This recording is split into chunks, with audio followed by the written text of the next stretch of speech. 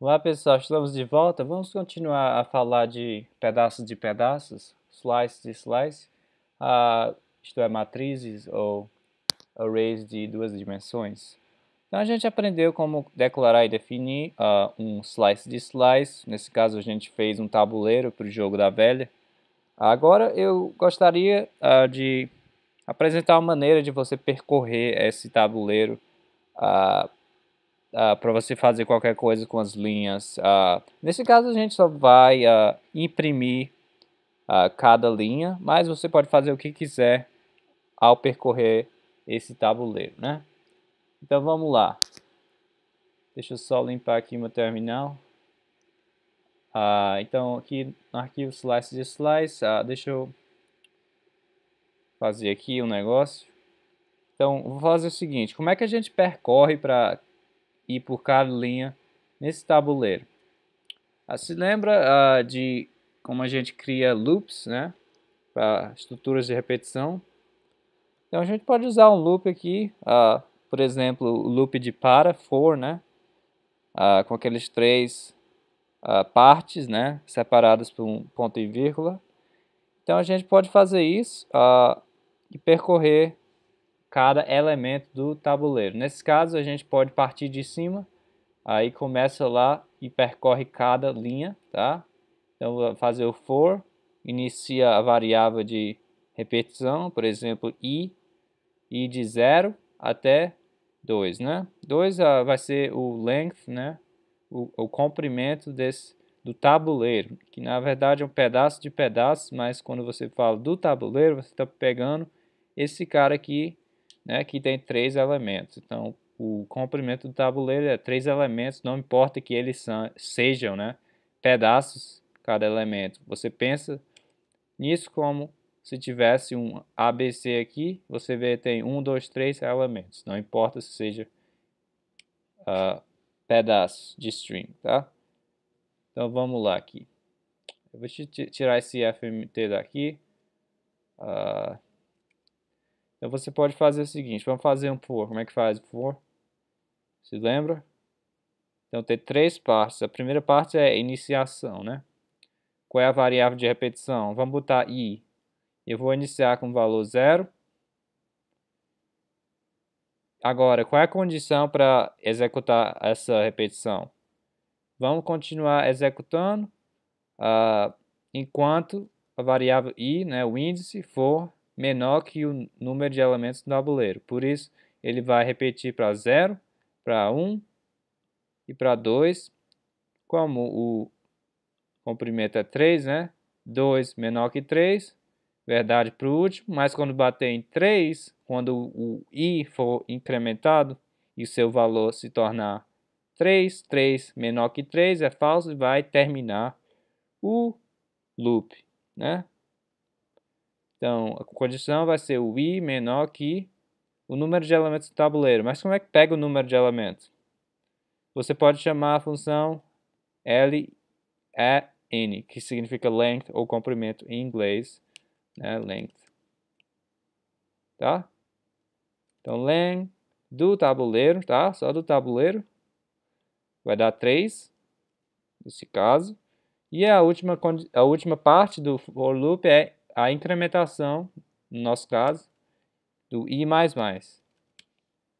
I++ vai aumentar o valor de i por 1, né? Vai aumentar 1 a mais. Agora, qual é o corpo aqui do loop? Vamos só fazer o seguinte. Vamos só imprimir a linha. Tá?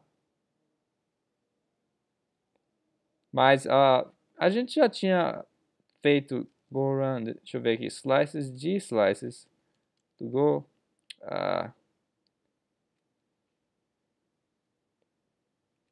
A gente já tinha feito um FMT anteriormente do slice de slice. Deixa eu pôr aqui.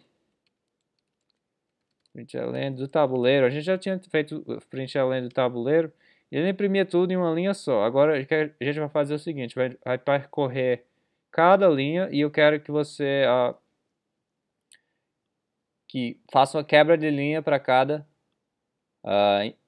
impressão de linha, tá? Então, em vez de ser tudo em uma linha só, vai ser uma linha por linha, né? Por linha do terminal. Como fazer isso? Então, você pode fazer aqui, olha aqui, ó. Então, vou dar o FMT aqui, println. Obviamente, você pode fazer tabuleiro, mas qual é o elemento do tabuleiro? Qual é a linha? A linha no colchete I. Se você pegar a colchete I, vai pegar, por exemplo, vai começar 0, vai pegar esse cara. For 1, vai pegar esse cara. For 2, vai pegar esse cara. E o println já sabe imprimir esse cara aqui, tá? Legal. Mas vamos supor, tá? Vamos supor que eu quero que você faça isso sem ter a ajuda do println, tá? Vamos supor que você não tem acesso ao println e não tem como você adicionar a quebra de linha no final e não tem como você pegar e combinar cada elemento dessa linha em uma só string. Se você não tem acesso a isso, você pode fazer dessa maneira aqui. Olha aqui, você pode usar a função chamada join, que está dentro do pacote strings, tá? Você note que a gente tem, por exemplo, esse cara aqui, tem 3 elementos. Agora, você quer mostrar o quê? Você quer mostrar uma só string, combinando o primeiro elemento, combinando o segundo, combinando o terceiro, em uma só string. Note que está dentro das mesmas, do mesmo par desses caras aqui, de aspas, né? Como fazer isso? Então, você pode usar o strings.join, tá? Deixa eu falar mais aqui. Então, tem um pacote chamado strings.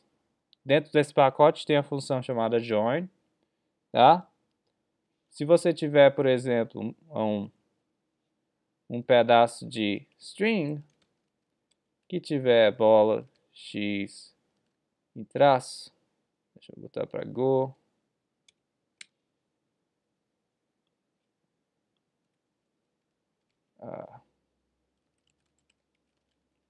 X tem que estar aqui, pronto. Então, se você tiver isso, esse cara aqui, vamos chamar de linha.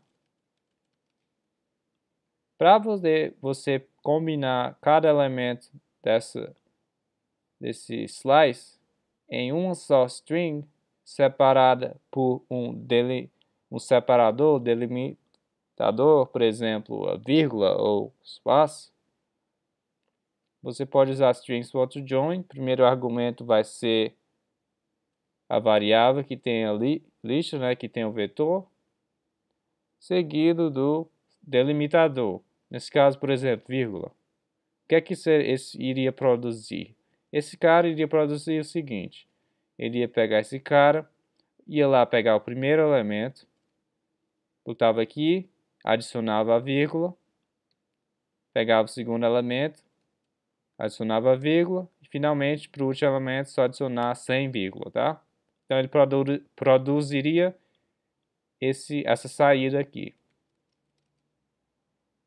Quando você faz strings.join, linha, vírgula. Se fosse espaço aqui, do delimitador, a vírgula se tornaria espaço. Tá? Então vamos fazer isso.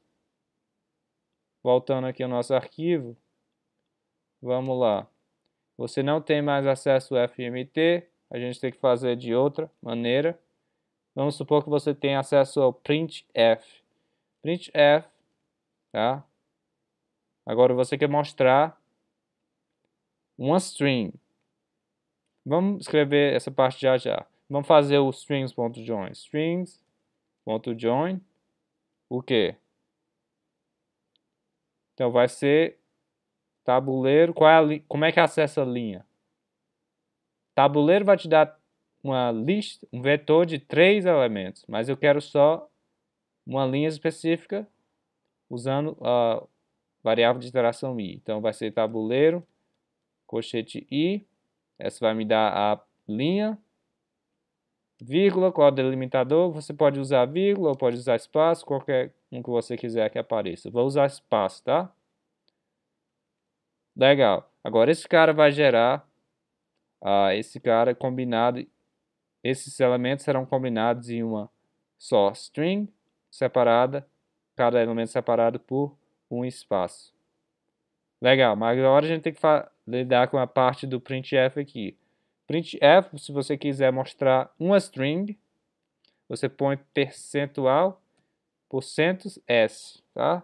Agora, se você quiser quebrar a linha, você põe /n, tá? Então, %s vai corresponder a essa variável aqui, o valor dela vai ser substituído aqui, seguido de uma quebra de linha, tá?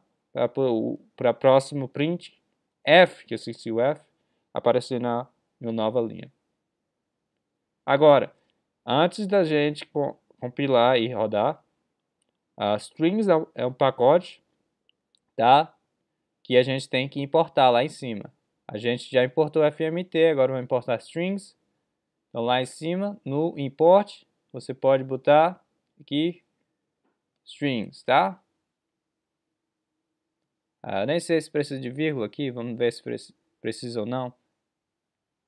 Lá, go, run, slice, de slice.go.